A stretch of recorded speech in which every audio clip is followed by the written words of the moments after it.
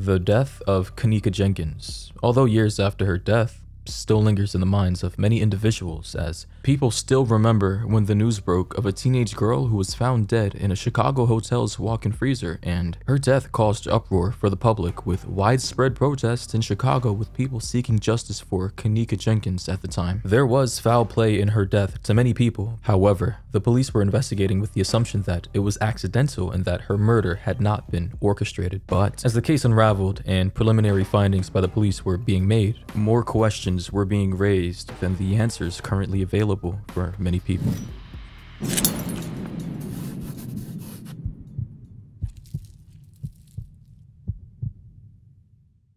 Now, in the last moments of her life, she had attended a party which had taken place in the Crown Plaza O'Hare Hotel in Rosemount, which is in the suburb of Chicago, Illinois. The party, according to eyewitnesses who attended the party, had started around 11:30 p.m. on the 8th of September 2017 and had gone late into the night. Videos from the party show that the group had a good time and had fun all through the night. Many people who attended this party, which took place in a hotel room, remember seeing Kenneka swaying back and forth all through the night, with a lot of people just thinking that she was drunk. Now, Kenneka at the party had been seen drinking Hennessy, which for those of you who don't know, Hennessy is just a very strong alcoholic drink. But according to the people there, that was all they saw her take. Many of her friends at the party noticed that she was not her usual self. They say she was acting strange, and many people noted that in one moment she was standing up and dancing to music, and then in the very next, she would be sitting down in the chair looking sad and off. Later, she would be seen walking through the night with some friends in the hotel hallways. And in the footage that you guys are about to see on your screens right now, you can see her staggering near the hotel's front desk at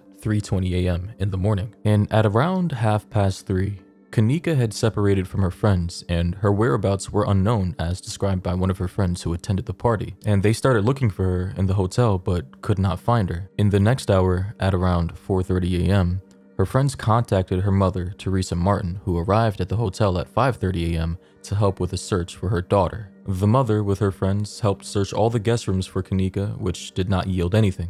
And eventually, as time went on, they stopped looking as they all lost hope in finding Kenneka in that hotel, which prompted an employee to call 911 to report the incident. Soon after, though, Kenneka's mother went to the hotel management to request access to the video footage from the mounted movement cameras in the rooms. However, she wasn't given access to this footage until a formal police complaint was made to the police about her missing daughter, Kenneka, which was reported on Saturday at 1:15 p.m. Family members reported a lack of urgency by the police towards this case, of which they felt as though should have been dealt with more quickly. The police were now involved, though, in the search for Kenneka Jenkins with the help of her family, and there was no clue of her whereabouts until the footage of her staggering in the hotel corridor was retrieved from the hotel's CCTV footages. It wasn't until Sunday, though, a day after her disappearance, that she was found lifeless in the Crown Plaza Hotel's kitchen freezer, and she was pronounced dead at 12:48 a.m. Sunday by the Cooks County Medical Examination Office. The reports from the police department handling her case indicated that she had let herself into the freezer while intoxicated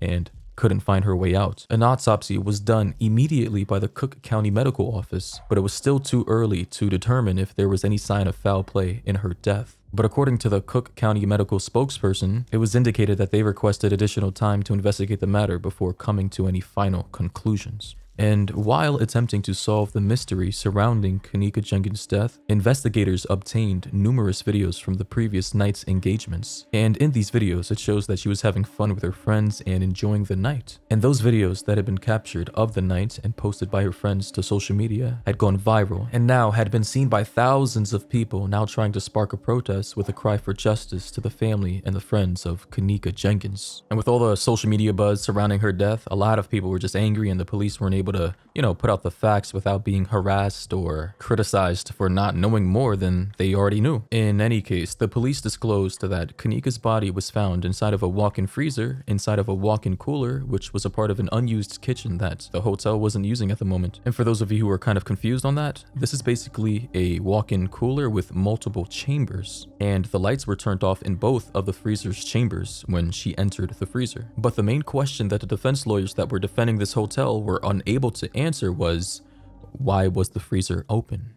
And although technically the hotel was leasing out that freezer to a new restaurant using that part of the building at the time of Kenneka's death, ultimately they were still responsible as it was in their possession at the time. And cameras in the hotel showed Kenneka in her disoriented state of mind making her ways through the kitchen hallways. So I just want to know how no security guards, no employees, nobody saw her making her way to an area that should have been locked up in the first place. However, investigations from the Cook County Medical Department ruled that Kenneka's death was due to an accident and ruled out the possibility of foul play from other parties present in the hotel room during her death. And in the autopsy reports, the medical team showed no illegal drugs found in the body of the late Kenneka. However, the autopsy report showed that her blood had incredibly high levels of alcohol. And in the same report, traces of topiramate, a drug used by medical practitioners to treat people with epilepsy and headaches, were found in her body as well. Reports from the medical department shows that when a person consumes topiramate together with alcohol, it can speed up the onset of both drugs. And it has been shown to hasten the start of hypothermia, which medical officers working on the autopsy noticed through lesions found in her stomach. In the report, her brain was found to be swelled, but it was ruled out to be a cause of her death as it did not seem to have any contributing factors to her death. And after the medical team from the Cook County Department had issued their report,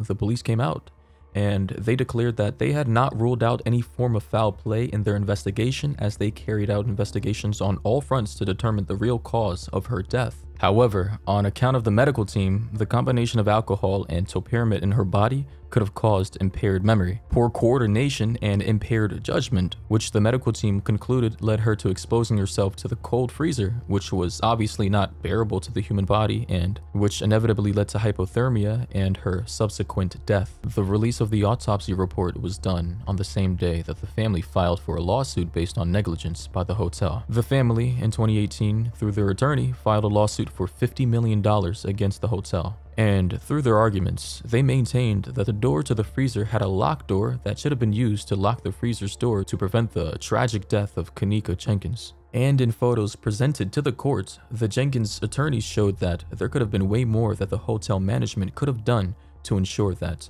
this never happened. Although it does seem like this lawsuit is still ongoing, as I wasn't able to find any final verdicts from anything about this case online. But in any case, I'm going to be leaving some links down below to some forums and articles of which you can read to find out more details surrounding this case, because there were a lot of interesting theories and a lot of other info and videos about the people who were there with her on that specific night before her death. So if you're interested in any of that, links will be down below in the description. But with that being said, you guys already know who it is, and until next time, stay safe out there.